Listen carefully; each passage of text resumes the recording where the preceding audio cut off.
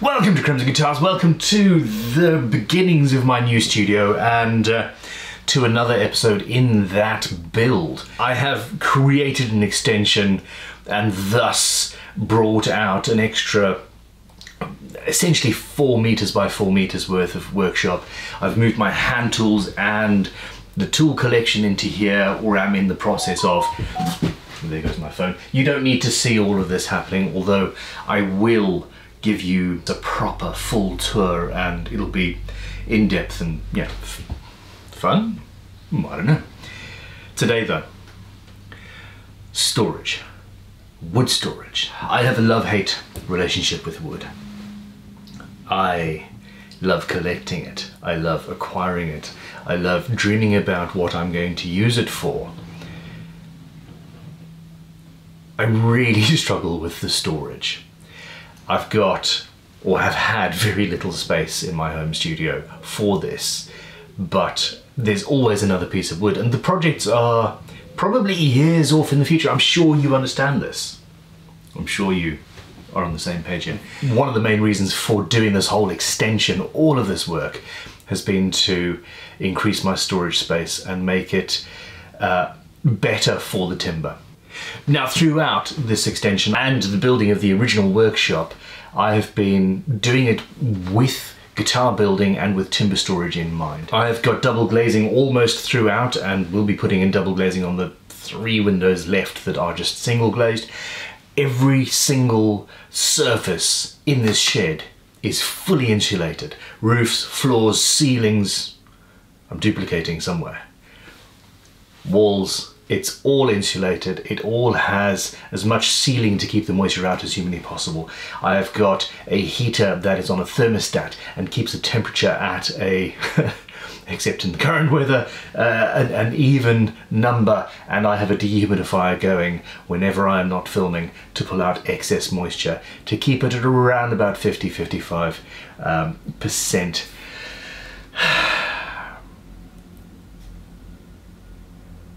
Wood needs to be kept dry. That's that. And flat. Wood needs to be kept dry and flat. It wants to warp, it wants to move, it wants to say, hey, I used to be a gorgeous piece of wood, I used to be perfect for that, but because you just threw it in a corner, it now has a major twist and will not make that neck you were dreaming of. Or that workbench, or whatever it happens to be. So that's where the timber rack comes up. And this is a Triton product. I am sponsored by them. I've been working with them. Well, I've been using them for far longer than I've been working with them, but I'm a fan, and this is one of the best products. It is supremely simple. It is incredibly durable. There are 6 shelves, each shelf capable of taking 50 kilograms. That's 110 pounds. Worth of weight, and yeah, there we go. Use that with the addition of stickers and your timber will be perfect. That was an intensely long intro and far too much going on. Burn it.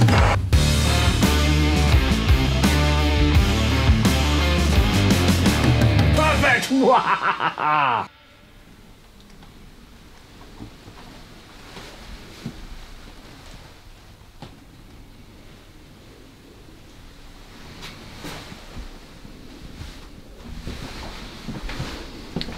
This is the problem. So this is the old studio,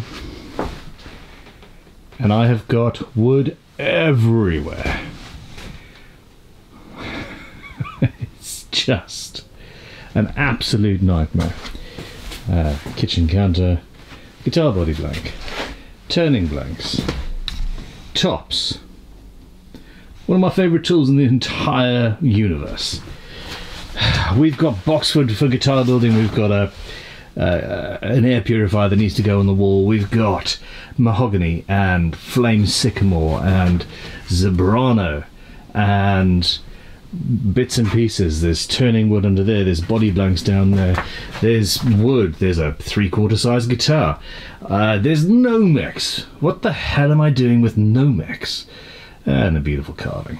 There is a lot of stuff, and what there is an unmitigated mess, and I can't work like this. Now, granted, it is a little bit more messy, marginally, than it was before I started the extension. Just building that has sowed unmitigated chaos, but I've created some space, and this is where the bench used to be. I don't need these tool racks anymore.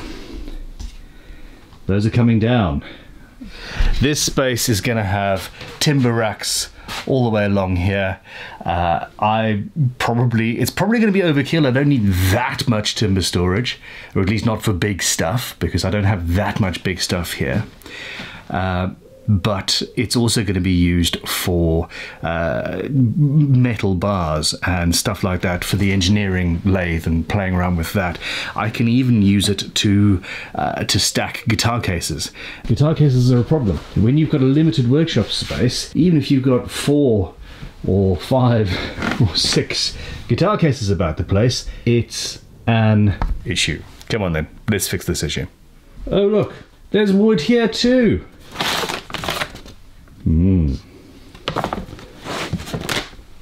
Double and HDMI cables. I seem to have cables. This just, oh, thank you guys. Click like, subscribe. Professional, me. More wood. Crotch mahogany. Oh. And the old plane. Look at that.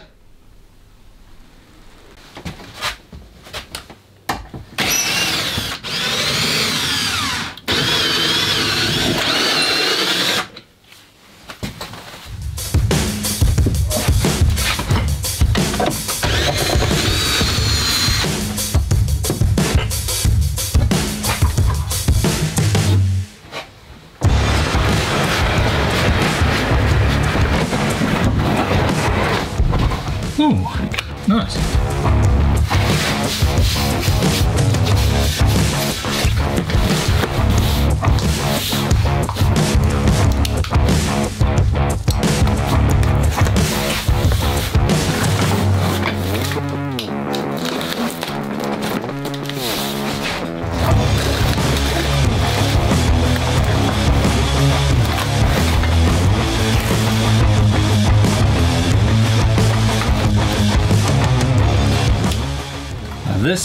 This could not be a more straightforward yet solid system. Of course we read the instructions.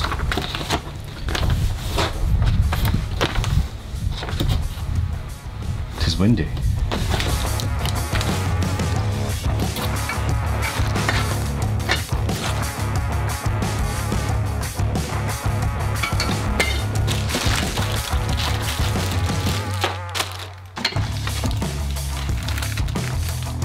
That's all it is. Uprights, racky bits, location bits for the wall, which we'll see later, and some screws.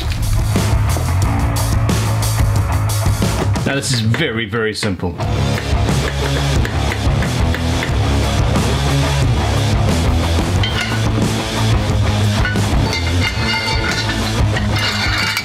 There you go. And as it's got the angle, when it has weight, it locks itself in like a clamp.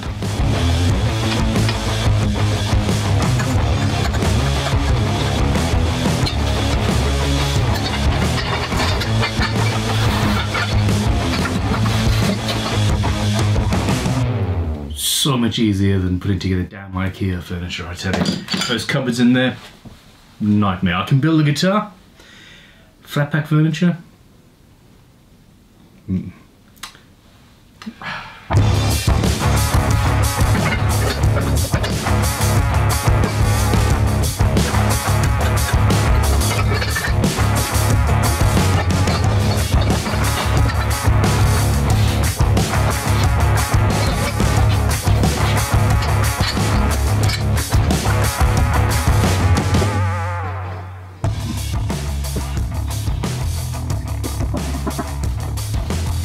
Now,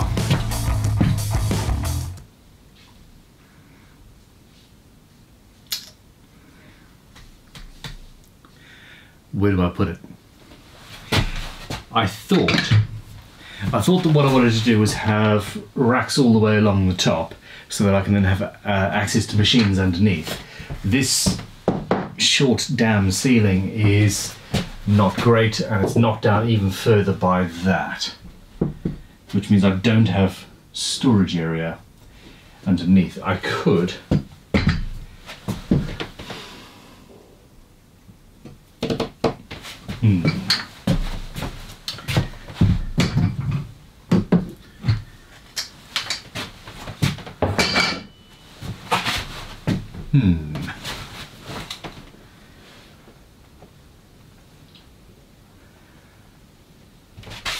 Actually, come to think of it, I don't have to have the top rack all the way up to the roof, and I don't even need, technically, to have this bottom one on at all, so my workbenches can still come up to it and be done. So the top rack, let's say I've got enough room here for something, that lines up along the bottom there, benches come up against, we're good. The plans have not changed. It's a flexible system.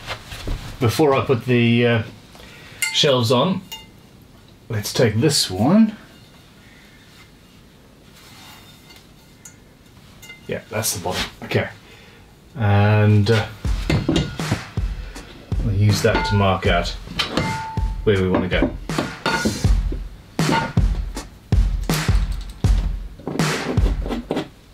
That's the top. Ceiling's a bit weird, so I'm just going to go from the bottom of this.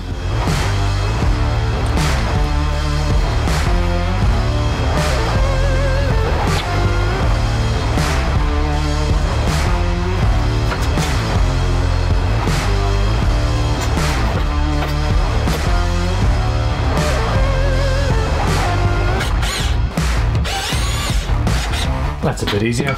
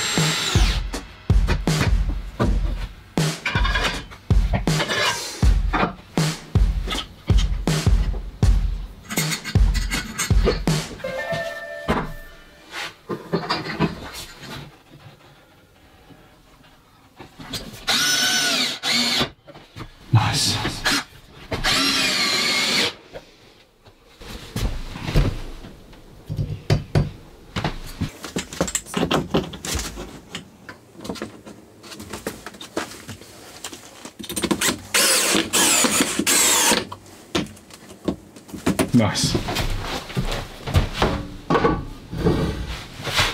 Nice. Haha. Even a fret rocker wouldn't detect the difference in level there.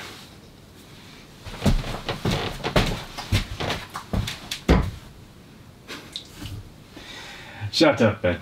Okay, so what I've got here, I don't have huge lumps of wood. I don't tend to bring huge lumps of wood here. I process them down at headquarters if needed, and then I store smaller stuff, neck blanks, body blanks, tops, etc. So I've got this, which is going to have a bunch of tops and guitar bodies, etc., body blanks and things like that, and that's more than enough. Then slightly longer pieces and potentially bits of metal and stuff on here. I'm not talking about huge amounts of weight, even though each one of these shelves is rated for 50 kilograms.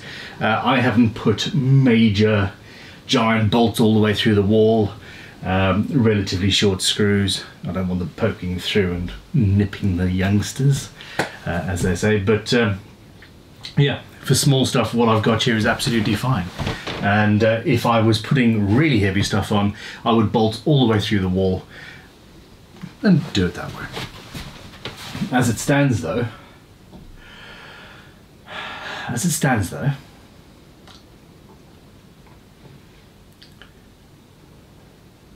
I'm not in the mood at this point to get all of the wood out. I'm just not. It's a hot day. I've got a glass of wine, just got my name on it. I'm gonna get a few pieces out and call it a day. I am going to be working on the rest of this workshop. I'm going to be changing, moving, pushing things around, pushing the workbench back under here, and well, I'll see you on the flip side. As an example, beautiful, lightly quilted Supili. Oh yes.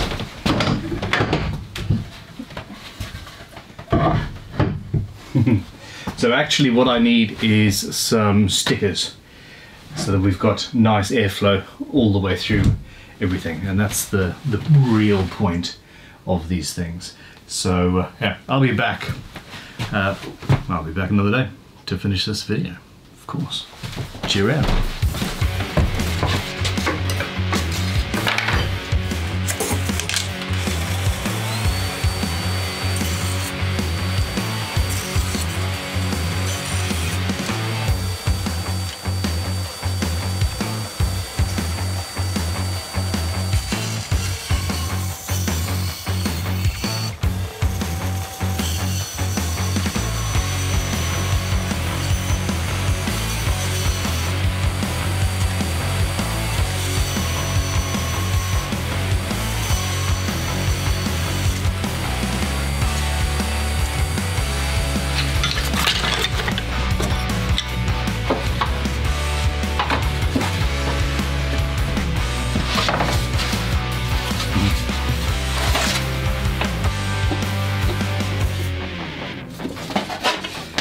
So cool.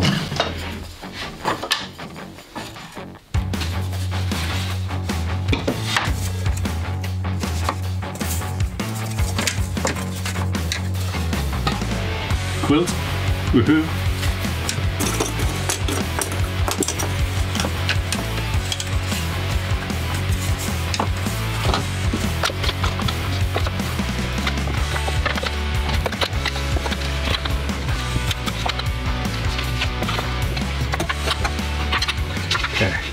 Nope, not enough.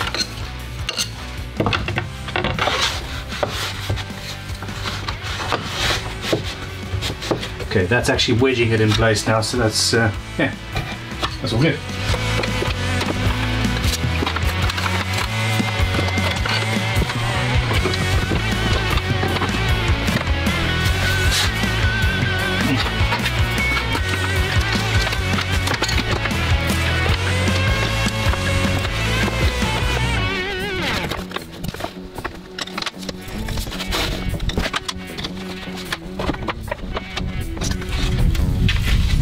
Ooh.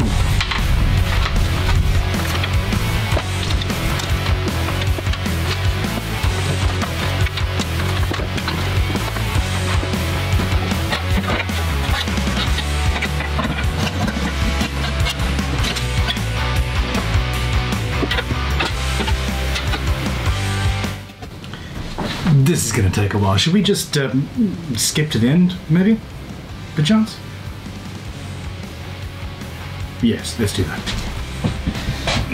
Actor, I am not.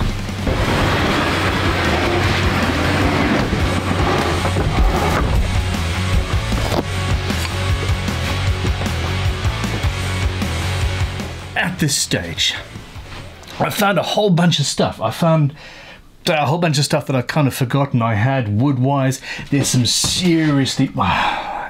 I'll show you that in a second. That's elm. I found a shotgun case that I want to turn into a musical instrument at some point, or maybe into the case for a musical instrument. I don't know. I could fit a travel guitar inside the shotgun case. That could be fun. Some boxwood, some flame maples, just all sorts of bits and pieces. Lots of turning wood. This has been squirreled away in dirty corners for ages, and I now have access. This is a flamed something shelf that's been a shelf for 100 years or more.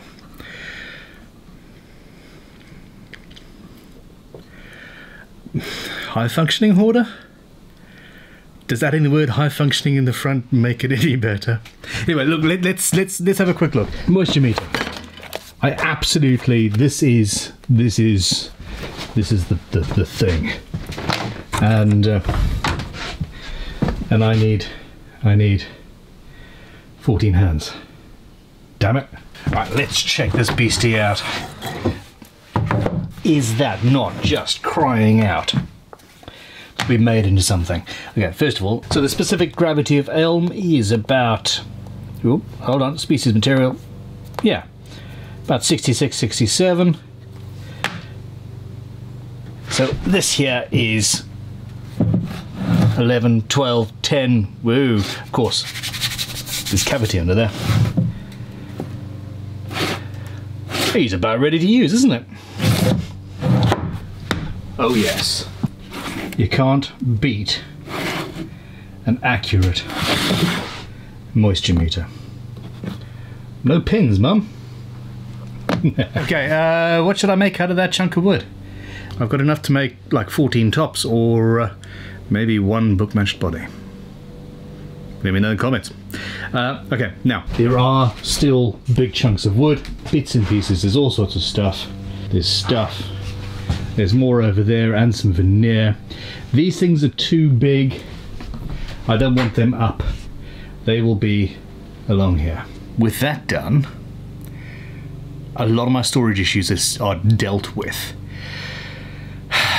In the next video, the next workshop tour video, the next workshop adjustment video, whatever this has been, is gonna be, well, you'll see everything. It's going to be a tour.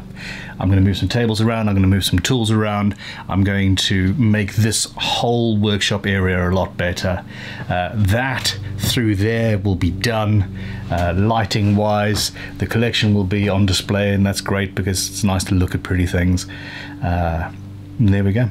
So please click like, subscribe, go and make some sawdust, and I'll catch you on the flip side. Timber store. Dry. Airflow. Space. Good racking. Good moisture meter. You done?